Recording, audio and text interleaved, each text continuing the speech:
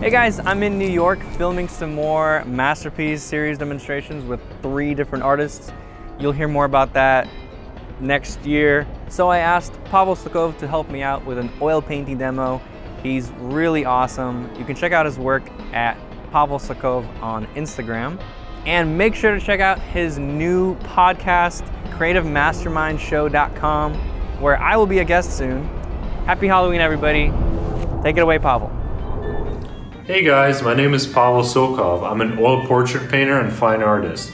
Today I'm at my buddy Alex's studio where I'm gonna paint a spooky skull for you guys in one session.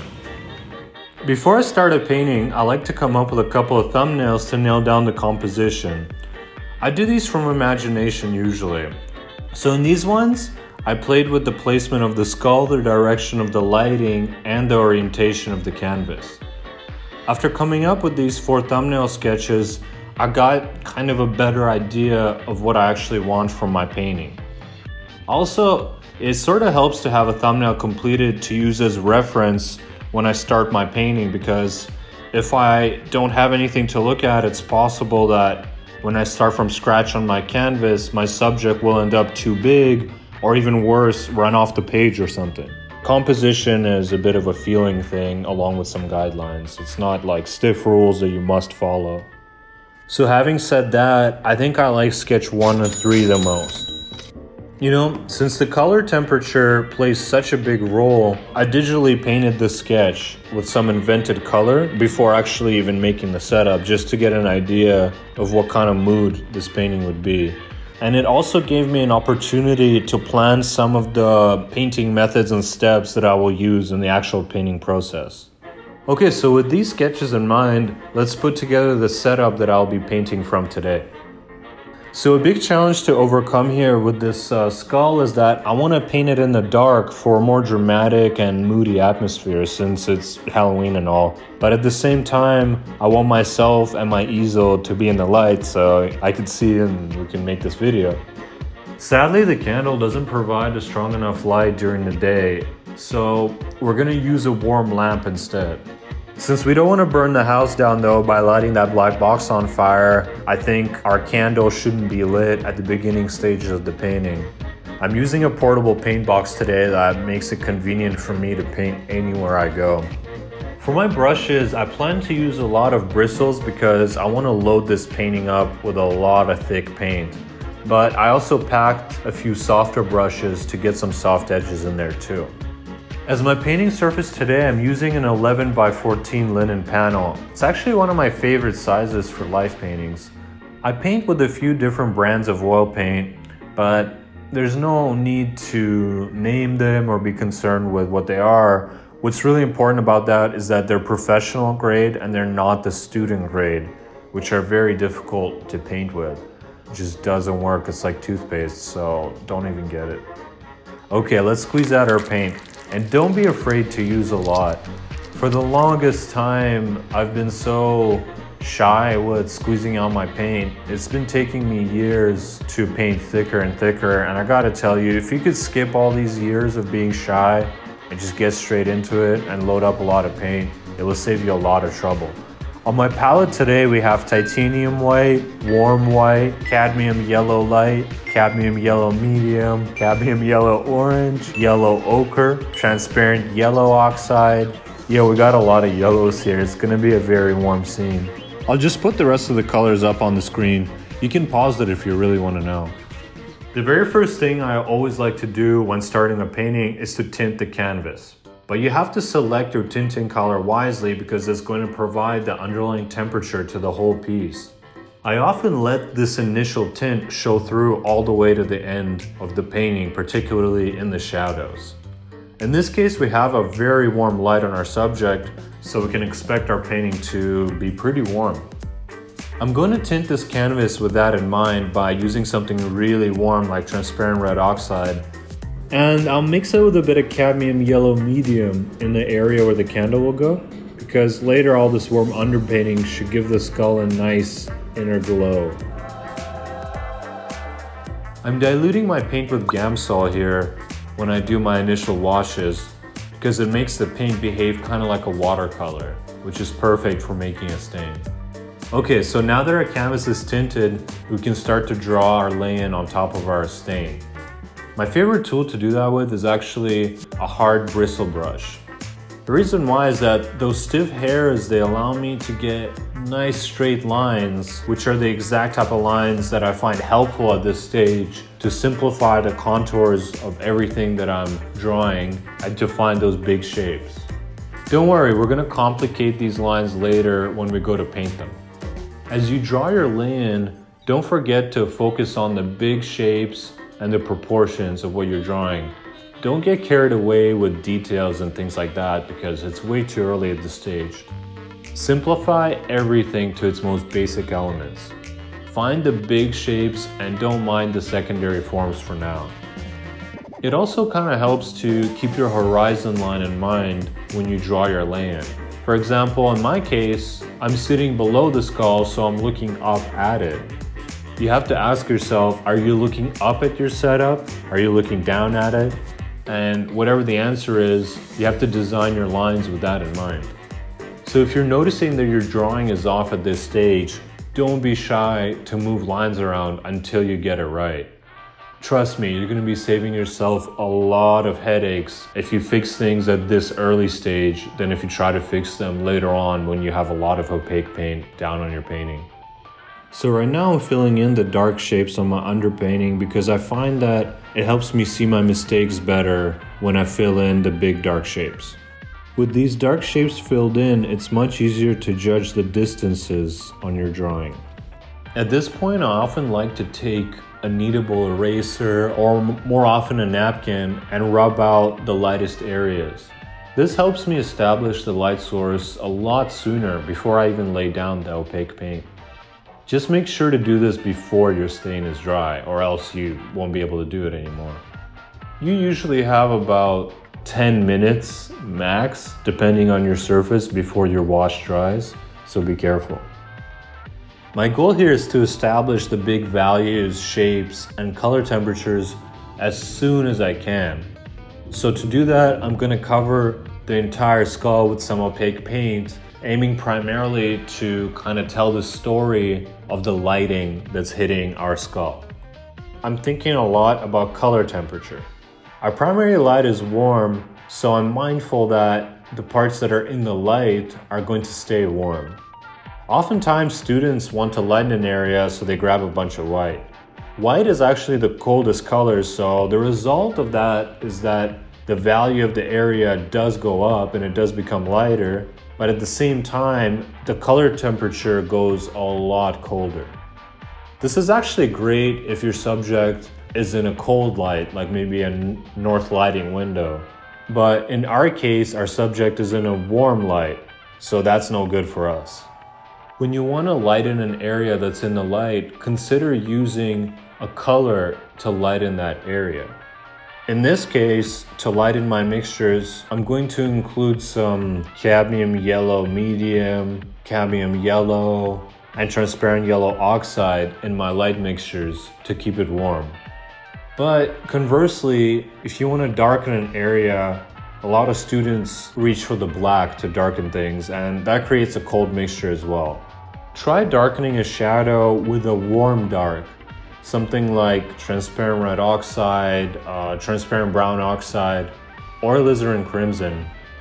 While you're putting down that initial opaque paint, a good principle to work by is to paint the lights thicker and the shadows a little bit thinner. So that means you can't be afraid to lay down some serious paint in the lights.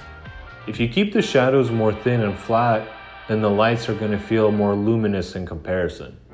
And I also love to let my warm underpainting show through in places in the shadows. When you have dramatic lighting like this, you're bound to see a lot of contrast. Let's make sense of all of it this way. Since most of our subject is lit, make sure that the amount of value used in lights is higher than in the shadows. In other terms, make the shadows more flat and have less values. Like you could make the shadows just one value so that it looks a lot simpler than your halftones and your lights. As a result, the shadows, they'll have less information in it than the parts that are lit. I'm thinking of this skull as an egg, with the closest part receiving the most light and the parts further away receiving the least amount of light. If the underlying egg of this skull reads well, then you're going to be in good shape. Our halftones are the most chromatic and the most information-dense parts. So in our case, they're going to be the warmest parts of the skull. The lightest lights are pretty washed out, but they're still warm. Okay guys, don't forget to wipe down your palette whenever you're running out of space, and also when your mixtures that you're using are becoming too thin. I find that when I'm too lazy to wipe my palette, what ends up happening is I'm painting off in some tiny corner of the palette, and I don't have enough space to make a really thick mixture, so I start painting very thin. Now that our skull reads pretty well with the right values and the right color temperatures, and we can sense that egg shape beneath it, it is time to put on the finishing touches. Here I am laying down some serious paint on the back of that skull. Since it's one of our lightest lights in the scene, and I believe the lightest lights on the skull, I'm gonna paint it thick. Ay, papi. Since the cranium is just a sphere whose edges recede into the background, I want it to have a soft edge. For that, I'm dragging a big soft brush around the contour. This is a great time to expand our value range and paint up to the lightest lights and our darkest darks. At this stage, you want to be mindful of the quality of your edges. So to do that, you have to determine where the light source is coming from. Usually, your forms will roll by having a softer edge closer to the light and a harder edge further away from the light. So that happens because that edge further away from the light is actually a cast shadow, and cast shadows are firmer than form rolling shadows. In our case, our light is actually coming from the bottom, which is a little bit unusual. This means that our forms are bound to have a sharper edge on the tops of the forms and a softer edge on the bottom. Usually in a life painting class, your model is lit from above, so you have the opposite situation. You have to be mindful of where the light is coming from because every situation is different. But the general rule is that whatever part of the form is facing away from the light is going to have a harder edge than the one facing towards it. Emphasizing the core shadows is great in a dramatic lighting situation. It really helps to bring the point home. So don't be afraid to push those. Since these are supposed to be your finishing strokes, you have to not be afraid to paint them with certainty and with boldness, even if you have no idea what you're doing. Honestly, a lot of times, a boldly painted passage still looks a lot better than a technically accurate passage that was painted with uncertainty and trepidation. Generally speaking, to make your strokes look more bold and certain, you have to paint everything in as few strokes as you can. So that means you have to refrain from touching up areas as much as you can and avoid dragging all that paint around and trying to fix it, because it just thins out the paint and it takes out all your brush strokes. Instead, if you want to adjust something, try adjusting it by adding new paint with a brand new brush stroke. The mood of this piece is very dramatic and it's meant to be kind of scary, so why not punch out his teeth? To do that, I'm gonna paint a scary gap in these teeth that will add some visual interest to an otherwise boring area. I know for a lot of us, it can be very scary to put on a lot of paint when we aren't sure of what we're doing. You're afraid you're gonna cover up your drawing, but don't be afraid of covering it up and covering up any of the work you previously did, because you can always repaint things over and over. If you painted it once, you can paint it again, and in fact, when you paint it again, you're going to paint it even better than the first time. Besides, this isn't a portrait, so you don't have to worry about the likeness of the skull that much. Instead, you should worry about the likeness of the lighting. Yeah, I think it's time to admit that I painted that nose cavity too short. I was afraid of having to repaint it now that all that rendering is there, but It's no big deal. It's a little more hard to fix something now that you have a lot of opaque paint down, so it would have been better to fix it in the drawing stages, but you still have to do it. Okay, now that our skull looks decent, let's take care of that candle. Let me go light it, and at the same time I'm going to turn off that primary lamp so we can see how the candle burns much better. The candle light is surrounded by a very warm, soft-edged glow, but the fire itself looks pretty sharp. I will start by rubbing out the shape of the light with a napkin that has some Gamsol in it. The candlestick itself is very blue, which is going to contrast really nicely with the glow of the hot candle wax above it. The transparency of that candle wax is carried across by how saturated and warm it is below the light. Now, the fire itself, it looks like around the candle wick is actually very blue, so I'm going to note that down in my painting. Unfortunately, the scene before my eyes isn't as dark as I wish it was because of all the lights that are on in the room. So I'm going to go ahead and paint darks around the candle to help it feel like it's glowing in contrast. I envision painting the light of the candle with one expert palette knife stroke, kind of like the precision stroke of a samurai's blade.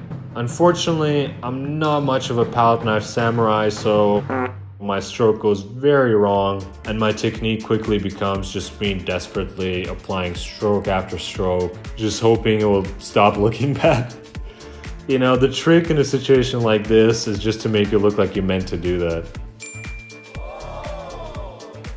Well, that's it for now. It still needs some touch-ups, I think, but I'm gonna do those at home in my studio. So let's call it a day. So I couldn't resist to do a few touch-ups. I adjusted the composition a little bit by adding this area here. I fixed some drawing errors, and most importantly, I got rid of the outlines between the teeth, because if you make them too outlined, they look too separate, so it's better to merge them all into one mass when painting teeth. And you gotta be careful, when fixing a painting from a photo after your live painting session, you might squeeze the life out of it. So be careful not to lose those bold brush strokes. On a different note, I wanted to invite you guys to check out a new podcast that I'm starting called Creative Mastermind with a friend and fellow artist, Jordan Jardine. So together we're tackling self-development for artists. As you guys know, there's a lot of material on YouTube, different tutorial videos and workshops you can take to get better at painting or drawing. But what we feel is missing is the self-development side of things. So once you get good, what do you actually go on to do with that? How do you promote yourself? How do you make money? How do you stay happy? So to answer these questions, we reach deep into our own careers, but more importantly, we invite very experienced guests, which are artists, gallery owners, and even some businessmen to help us tackle this topic together. So please follow Creative Mastermind on iTunes to check us out. Also, if you guys want to follow me, check me out on Instagram at Pavel Sokov and send me a DM to say hello. This was a ton of fun, so guys, I encourage you to get out there with some paints and paint your own skull. Happy Halloween!